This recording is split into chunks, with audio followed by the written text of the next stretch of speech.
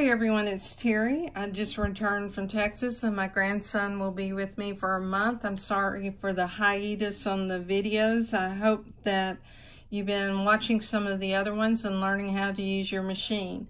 There are several new people in our group just stitching with the Brother Luminaire, and I've seen some questions about embroiderable area. It's a question that comes up when anyone gets a machine and they're new to the Brother machines.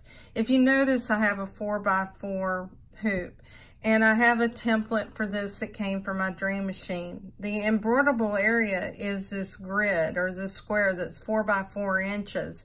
If you put something up in this clear area above or move it to that, you're outside of that frame size. So one of the things I like to do is I like to go in and create that template on the screen by choosing the frame size, and I'll choose a 4x4 because that's what I want to work with today. And let's just take a shape and we'll choose an octagon, design 2, set it, and let's recolor it red so you can see it.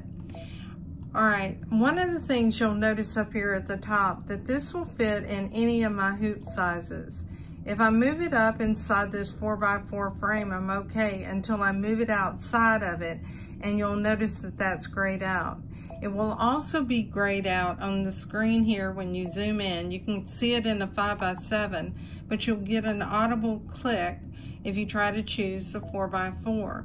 So in order to use that, you have to move it somewhere within your embroiderable field. Now let's resize this and make it larger. And what we'll do is go to edit and we'll move it into the center. And let's talk about if we wanted to add a basting box. Well, the first thing, I'll go into settings and I'm going to change it to the default value for the basting box. And let me go to the size because I want to see how large this is. And right now the basting box is 0.20. So let's make this just slightly larger because I want to show you something. And we'll choose OK. Let's go to embroidery and let's add that basting box.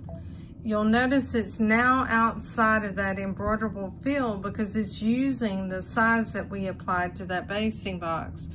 Choose return, go up to your settings again, and let's go back to page 9 and let's change this distance to 0.02 and choose OK. Now let's go back to embroidery. Let's go to layout, deselect the basting box and select it again. Now it will fit in that embroiderable area. So that's one way to resolve that problem. Now the other problem that I see so often, and let me delete what's on my screen, is that someone has brought a design in from my design center and they have touched their screen and they don't realize that they've done so. What we'll do is we'll choose a design. We'll choose this heart. Let's resize it by going to size. We'll make this smaller so it fits in that 4x4 area.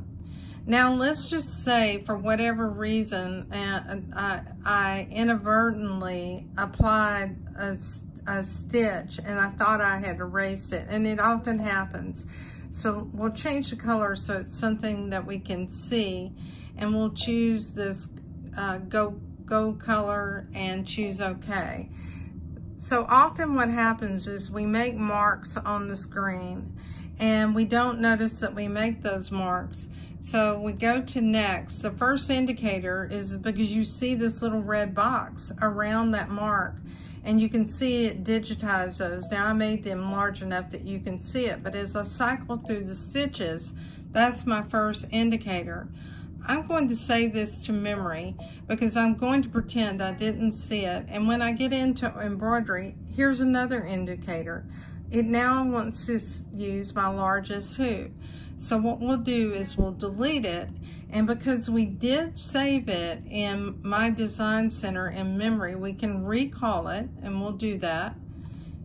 And we'll recall that design. Now what I like to do is I like to use the selection handles and just take it and draw around the area and choose cut.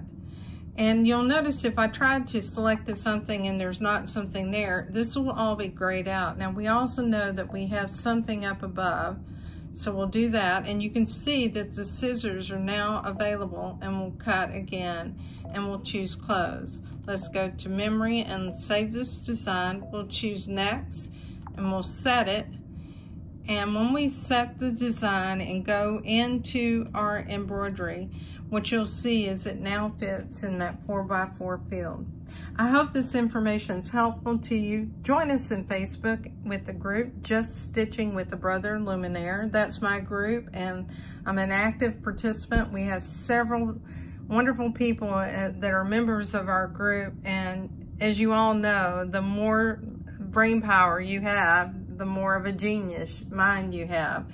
And if you like my videos, please like and subscribe to them on YouTube. Thank you, everyone, and have a great day.